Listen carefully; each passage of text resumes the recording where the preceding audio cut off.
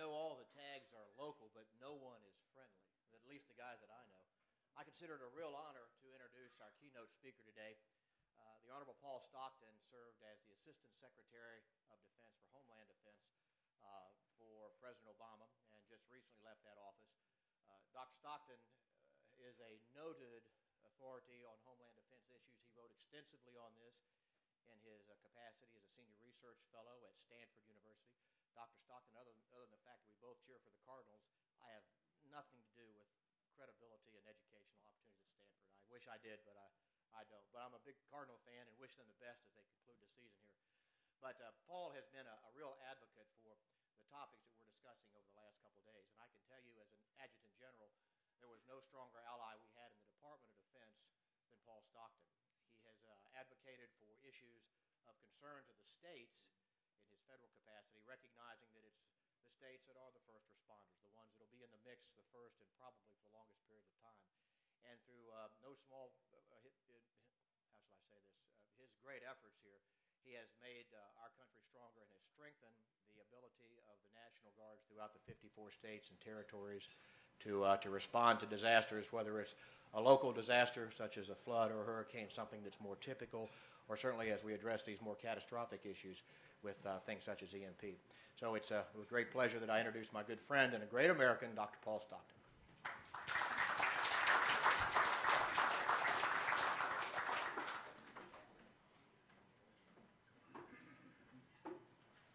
Bob, thank you for those remarks, and thanks for everything that state National Guards across the nation do every day to provide for the public safety and security of their citizens.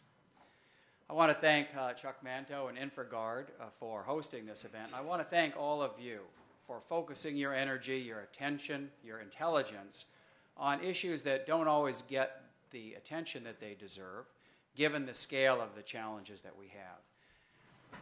I appreciated the video clip there. It does provide some motivation. I actually take a different approach to these challenges, though. That is, in addition to being scared, I think it's very important for us to remember that if we collaborate together, there are very important opportunities for progress. So rather than only imagine that the sky is falling and that we're going back to the Stone Age, I think there are very actionable, very practical steps that we can begin to take in order to build resilience against these kinds of hazards. I'd like to discuss two topics in particular. First of all, cyber issues, since they were the focus of the clip. But then I want to dive into electromagnetic hazards, because I think that's a prime example of an issue that doesn't get the attention that it deserves. And I'm talking not only about severe solar storms, but of course EMP as well, because of the combination of E1 and E3 effects that are so challenging. First of all, in the cyber realm, I think the administration and its industry partners are making terrific progress in building the kinds of voluntary standards for prevention and protection that the nation is going to need. And I applaud those of you who are helping advance that progress. I see plenty of attention focused on the challenges of prevention and protection. I see very little focus on the challenges of response. And let me talk to you about the nature of this challenge and ask for you to work together with me in making progress in this regard as well. Given advances in the threat, SQL injects everything that's going forward, the availability today of weaponized zero-day exploits for sale on the web in a completely unconstrained Wild West market, I believe that we cannot count on having perfect prevention, perfect protection, even with intelligent, well-informed investments in that realm. I believe we need to make the assumption that someday there will be a successful attack, either on the electric power grid or perhaps on multiple infrastructure sectors simultaneously that depend on common industrial control systems, control panels, everything else that's essential to the functionality of these infrastructure sectors. Let me say it again. I think we need to continue to invest strategically in prevention and protection, but we also need to be mindful of the risk that someday, despite our best efforts, those measures will fail, and that we will be called upon with the National Guard with all of the partners represented here, federal, state, local, and industry playing a vital role, to limit the damage, limit the risks to public health and safety, limit the risks to national security and the American economy that such an attack could create.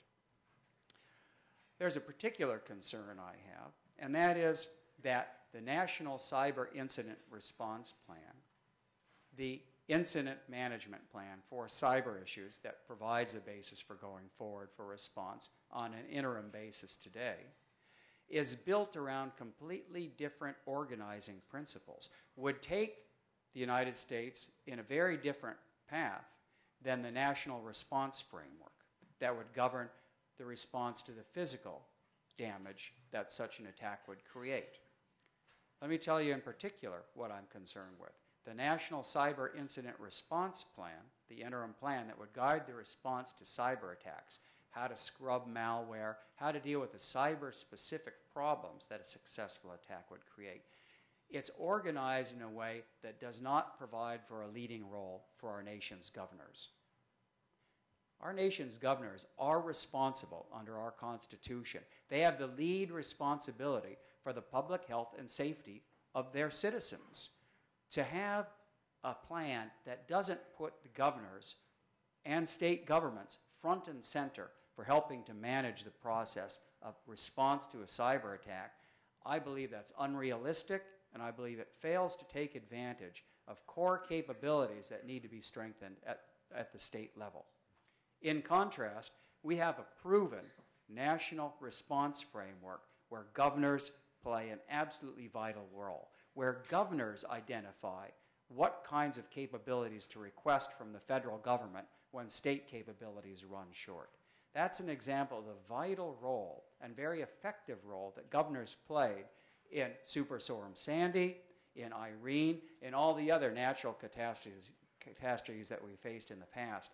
I believe we need to leverage that terrific state-level leadership. I believe we need to find some way of integrating cyber-specific response with the kinds of management of the physical consequences of a cyber attack that does not exist today, and that, folks, we are going to need when, not if, I believe, there's a successful cyber attack on the infrastructure of the United States.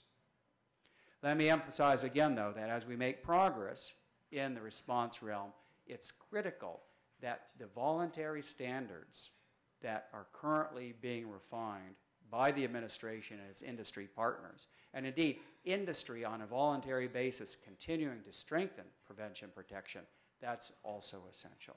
Let's just not forget about this other policy realm that hasn't got the attention that it deserves. Let me turn now to EMP threats, because it was a special area of concern for me in the Department of Defense. Of course, everything I say today is as a private citizen.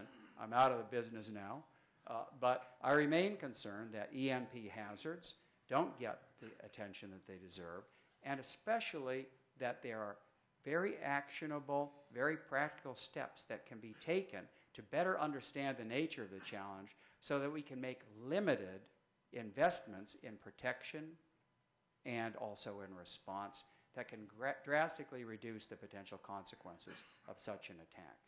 Folks, the sky is not falling. It's not time to crawl into a cave. It's not time to play Chicken Little. It's time to think about intelligent, limited investments, eminently affordable, that could have huge benefits in terms of limiting the potential damage of such an attack. Let me talk to you about a couple of particular issues that I think we need to further address. In order to provide for targeted investment of capabilities to prevent and protect critical infrastructure, I think in some realms we still need a better understanding of what kind of physical damage E1 and E3 are going to cause to the systems on which we depend.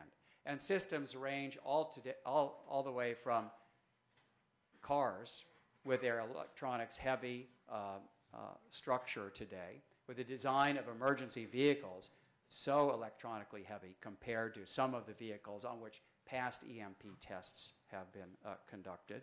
How about the control panels for the emergency power generators that'll absolutely be essential going forward should there be an EMP attack, and components of the grid, high voltage transformers and other substations, everything else that's required for grid functionality, they suffer physical damage. To what extent are the kinds of black start capabilities and other components that are going to be required to shorten the recovery period, but also provide for emergency power for those facilities that are absolutely vital to keep up and running, including chemical facilities, nuclear power plants, everything else that's required to limit the potential devastation of one of these attacks? I believe we need to do further analysis of what kinds of vulnerabilities exist and how limited, targeted, strategic investment in protection can have the biggest bang for the buck. Resources are constrained. Let's be smart about how we invest, and I think that requires further research and analysis. Secondly, I'm concerned that we haven't done enough to think about the environment within which we'd be trying to preserve the functionality of lifeline systems of infrastructure in such an event. Sure, we can all think about the immediate damage, for example, to the electric power grid that an EMP attack would create. But if you think about what it's going to take to restore the functionality of the grid, that restoration effort is going to depend on other infrastructure sectors that are themselves going to be severely compromised by an EMP attack, either directly or indirectly because of the loss of electric power. Let me give you a couple of prime examples. Transportation assets are going to be absolutely vital if, for example, the industry's terrific current transformer reserve program, the SLEP program, could be expanded in a targeted, intelligent way. So utilities can leverage their current very strong abilities to provide for additional transformer support if transformers in a limited area were destroyed by an EMP attack. These are big honkin' transformers, right? Some of them require special rail cars to transit. Others can be taken by trucks. But the ability of our transportation systems to function and enable those high voltage transformers to get where they need to be, that is going to be severely compromised by the same EMP event and by the cascading failure of critical infrastructure that will result from the attack. Same thing for communications. I'm concerned today, folks, that for a variety of threat vectors, we are not going to have the communications facilities, the communications capabilities that the nation is going to need in order to provide for the restoration of grid functionality, in order to get lifeline infrastructure back up and running. I'm worried that our communications sector is going to be severely compromised. I'm worried that utilities won't necessarily have access to the kind of reliable spectrum for network communications that are going to be essential. So utility crews know where to go, know what kinds of operations are going to be conducted, and how to provide for the targeted restoration of power and other critical lifeline infrastructure in this severely disrupted environment. This is an area for further analysis that I think is absolutely vital. That is the cascading failure of the very infrastructure that we're going to need to get electric power and everything else that we need back up and running. And then finally, I want to emphasize the need going forward to take actionable, concrete steps. My view is we've done a lot of admiring of the problem, and I've suggested some further ways in which we can admire the problem. For example, to better understand the physical vulnerabilities of critical infrastructure components to E1 and E3. But even as we better understand vulnerabilities, I think it's important, as the state of Maine has done, as other states are beginning to consider to do, as the National Guard is doing across the nation, and of course, as key components of the federal government provide leadership, it's important to begin to think about what we can do in concrete, step-by-step ways to support industry, to help industry take the lead in protecting critical infrastructure against these kinds of threats. So, those are some very brief remarks. Because I'm a former professor, I'd love to speak ad nauseum, but I won't inflict that kind of torture on you. Instead, I'd like to hear your thoughts answer any questions, welcome your perspectives before we turn it over to a far more distinguished panel than I am. Yes, please. And if you could introduce yourself, please. My name is Eric Gall. I'm a lieutenant in the Metropolitan Police Department and as a reservist. And thank you. And I appreciate your comments because it makes me happy to know that I'm not the only one who lays at night thinking about these things. Specifically, the thing I'd like to put out to the audience, to the people that think about these things in a far more scientific way than I, who have the technical capabilities to solve these problems. Law enforcement, the people, the emergency responders that are going to be called upon to try and restore order, keep things moving along, keep the scenarios that we saw on that video clip from happening, is becoming increasingly more dependent on pushing electronics and access to databases down to the field level, to the extent that we have mobile devices in cars.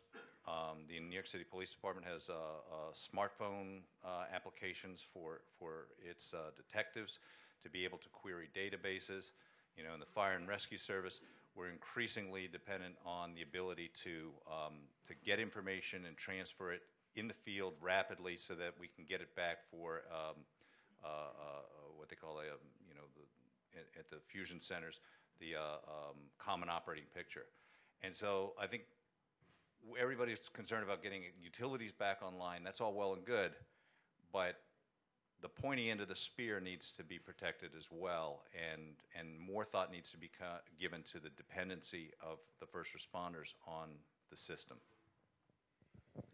I completely agree with that. We're going to need those first responders. We're going to need their contributions. We're going to need the reliability of their communications, all of their operational capabilities in this kind of scenario in a way that would be unprecedented.